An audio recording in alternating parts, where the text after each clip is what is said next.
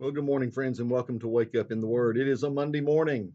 That's why I need coffee now. So, hey, got a good cup of Carolina Classic from Iron Brew. I've got the Word of God out. Let's read some scripture together and see what God has to say for us.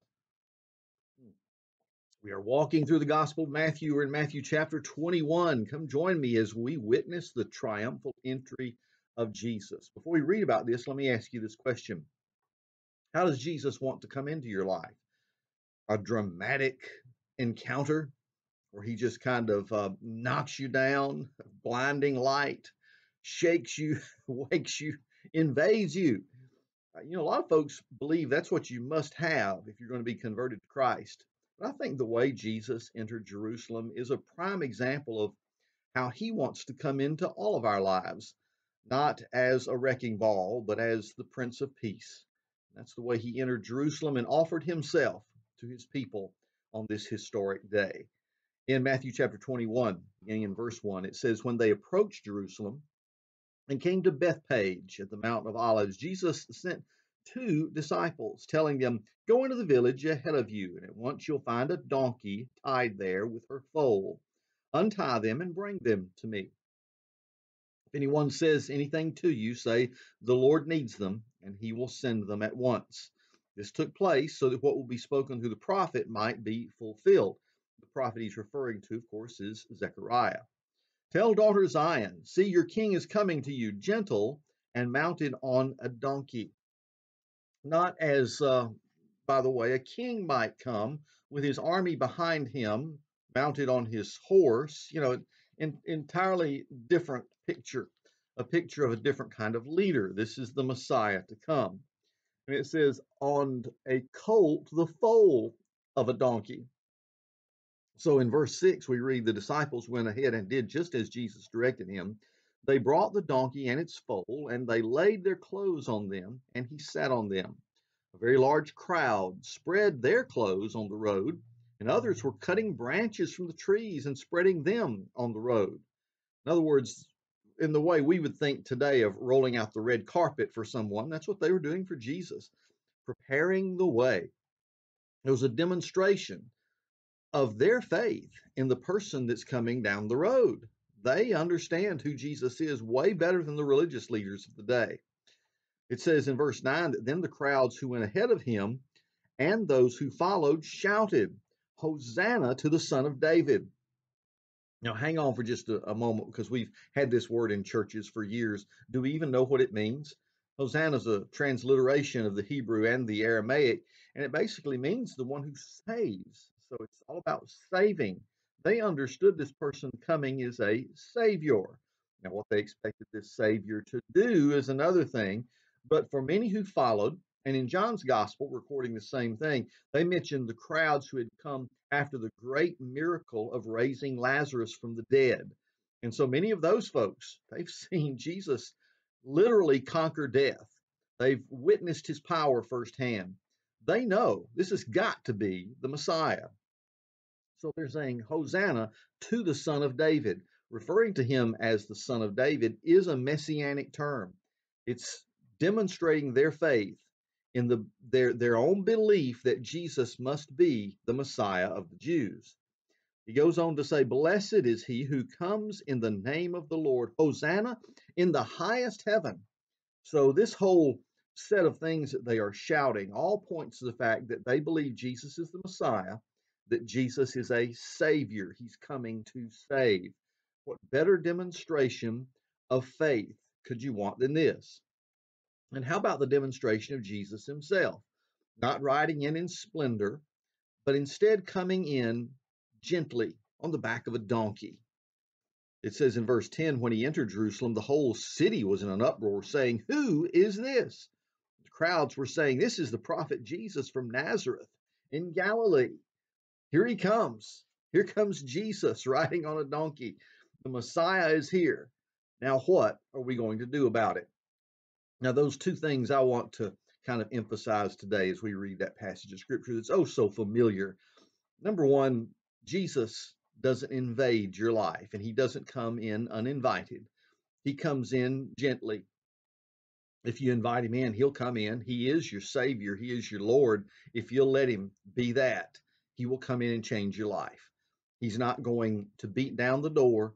He's not going to force his way in. That would not be God's way nor God's will. But he will show up. And when he shows up, he always accomplishes his purpose. He always demonstrates his power. He always makes a difference in your life. So please don't expect bells and whistles to go off when you invite Jesus into your life, but do expect there to be a real change. Invite him in, and he will gently enter your life in the person of his Holy Spirit, and he will begin piece by piece to change everything about you for the better. Everything that you'll put in his hands, he'll make better. The other thing I want you to notice is that Jesus is coming perhaps with some folks who have unrealistic expectations of what he's about to do.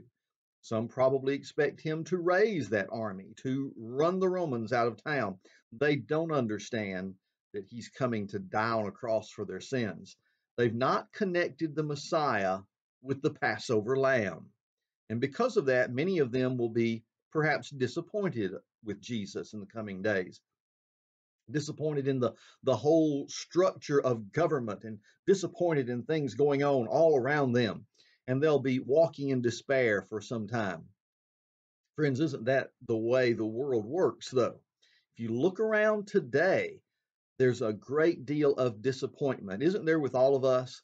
Look at how we feel about our governments, from the local level on up to those who think they're running the world right now. Could they be making any bigger mess than they are making?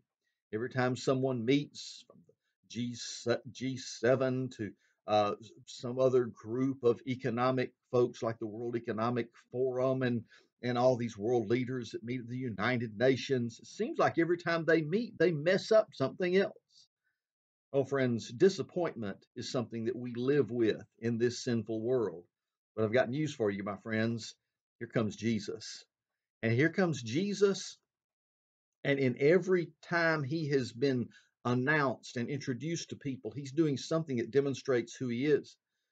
Here comes Jesus. See him walking on the water, see him healing the sick, see him casting out the demons, see him taking power over nature, see him presenting himself as the sacrifice for our sins. It is Jesus who is not destroying our expectations, but ultimately, when we see the flip side of it, the resurrection, we'll see that he's actually going above and beyond our expectations. So, friends, Jesus is coming. But you know, the next time he comes, it won't be like this. We'll be getting to that in a little bit. Jesus will even be talking about it by the time we get to Matthew chapter 24. One day he's going to return, as he's already presented himself in this day and age as the gentle Savior that you can receive. And you can receive him right now if you've never done that before, by simply praying and asking him and committing your life to him, becoming one of his followers.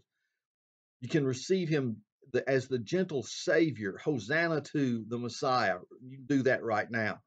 Or you can wait around, because one day he is coming back, this time as the ruling king, to step in and say, okay, we've had enough of this mess that you have made of planet Earth, and we're going to straighten it all out now. He comes back then as a ruling king, leading heaven's armies. And friends, things will change quickly, in the moment, in the twinkling of an eye. So, friends, listen, take Jesus right now while you can. The gentle, loving Savior who, just as he rode into Jerusalem that day, wants to ride into your heart and live with you, encourage you, help you make it through these days. He'll not disappoint you in the end. All right, thanks for joining me on a Monday. It is time to wake up in the Word each and every day. We're going to keep walking through some of these very, very important passages in the life of Jesus and see what he has to say to us. I look for you right here again tomorrow. If you haven't already, hit the like button or subscribe if you're watching on YouTube. Hit the Rumble button if you're watching it on Rumble. Like it, follow us, and that way it'll keep more and more people seeing Wake Up in the Word. God bless you.